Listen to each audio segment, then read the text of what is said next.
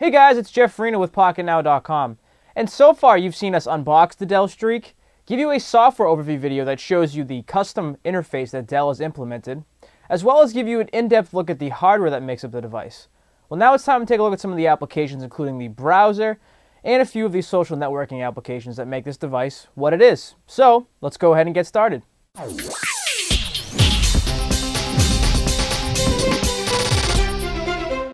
Alright, and we're back. And we're going to go ahead and jump into some tests and kind of show you how this device performs using certain applications.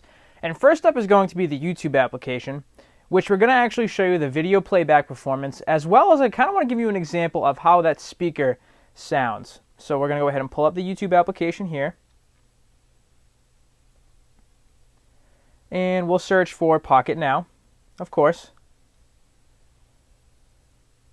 And what we'll do is we'll just pick any random video. We'll select this one here in the very top. Hey guys, it's Brandon Miniman from Pocketnow. And I'm sure it's hard to hear, so I'm going to hold it up to my lapel mic. Microsoft may have stopped for the most part until Windows Phone 7 comes out, but that doesn't mean that the development and XD developers... And I hope you can tell, once again, I was holding it up to my lapel mic, so it was a little bit easier for you to hear.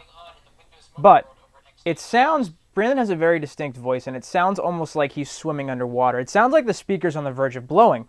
And it's not turned up all the way either. When you turn it up all the way, obviously it gets worse as the gain increases. So that's something that Dell really, I mean, again, this could just be this device here, but if it's not, if it's device-wide, and we've heard issues before with this particular device with the speaker.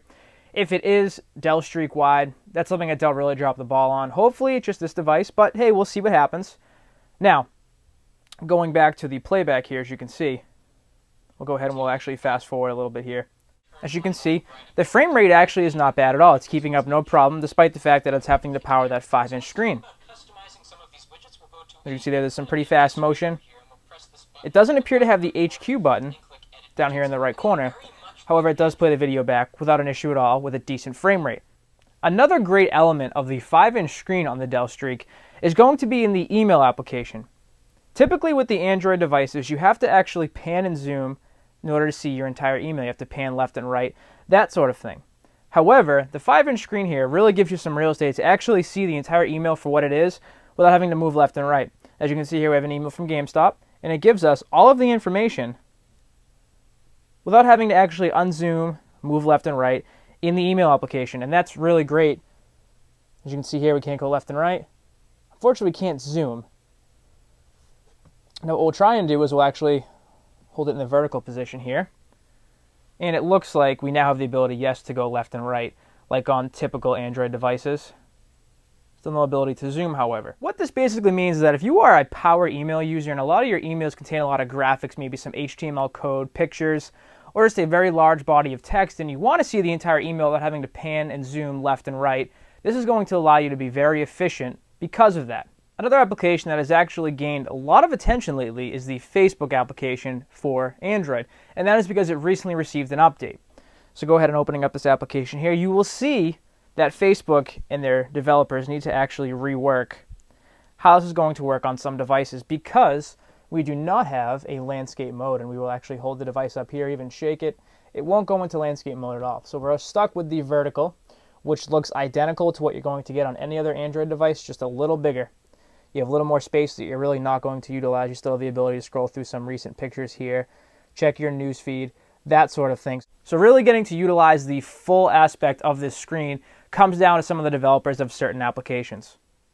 And of course, we want to go ahead and take a look at the browser. Now right now we're connected to a Wi-Fi network, so we have pretty solid connection.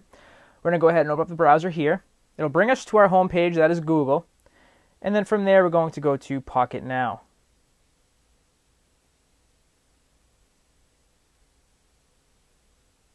As you can see here, right to the wildfire review that we recently did. And it loads fairly quickly, but it also loads the page as a whole, as you can see here. You do want to zoom out just a little bit, and that's likely because the last time we were browsing, we actually had zoomed in on a picture. But you can see the entire web page very clearly. You can read the text without an issue at all.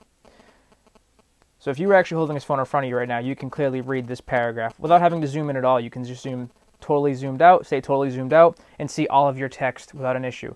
That makes the browsing experience much easier. You do have the multi-touch support, as always, to zoom right in. However, the text takes a little bit to render when you actually zoom in and out. It actually has to render the text changing in the size, so you get a little bit of a blur until that actually fully renders. You can also use the browser, of course, in the vertical mode, which will then require you to pan, zoom, the whole 9 yards. But once again, as you can see here, you can fit the entire website in a decent aspect ratio. And now it's time for a gaming test. We have Raging Thunder loaded on both devices here, which are the HTC Evo 4G and of course the Dell Streak. So we're actually going to go ahead and start a race on both these devices at the same exact time, and we'll see which one performs better in terms of frame rate, whatever it may be, or if they perform the same. Right off the bat, you can actually see that the menu here is much easier to read because it is actually much more clear and much wider due to the resolution of the device. One side note, we typically test with Asphalt. However, the Asphalt Racing is only compatible with Android 2.0 and up, and of course, the Dell Streak only has 1.6, so we had to use Raging Thunder. Now, these are both running at the same exact time. I'm going to zoom in here just a little quickly so you can actually see. It almost looks as though the colors are a little clearer on the Dell Streak. As far as the detail goes, it also looks like the detail on the Streak may be a little bit clearer. On the car itself, you can see some of the fender accents a little bit clearer, but that may be because of the fact that it's a bigger screen. They have a little bit more to work with.